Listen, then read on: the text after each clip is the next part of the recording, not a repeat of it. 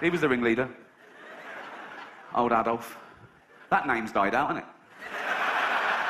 He killed that dead, didn't he?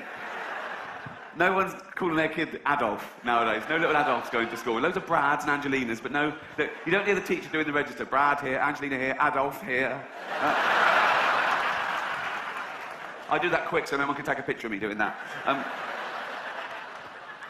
No, but people make excuses for him. People say, oh, he was stupid, he was easily led, he didn't mean that. What do you mean he didn't mean that? They say, oh no, he was influenced by the political philosopher Friedrich Nietzsche, right? Because Nietzsche wrote this paper talking about a Superman. He said, not all men are born equal.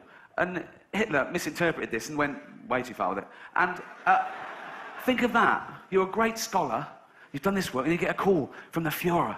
And the Führer goes, all right, Nietzsche. Yeah, good, what do you want? He goes, just read your book. What do you think? Love it. Love all that. Man and Superman, not everyone's equal, kill all the Jews. Sorry? Not everyone's equal, so kill all the Jews. I didn't write that. I read between the lines. I didn't mean that. That's terrible. You haven't been killing Jewish people, have you? What?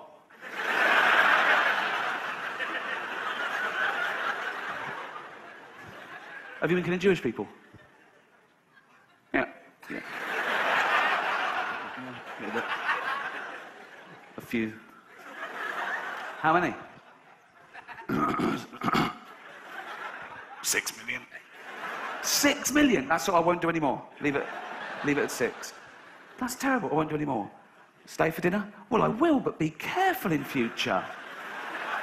I will. Are you writing any other books? Well, I am, but I'm scared to tell you about it. I won't do anything. What's your new book called? My new book is called The Gypsies. Do we need him, Mum?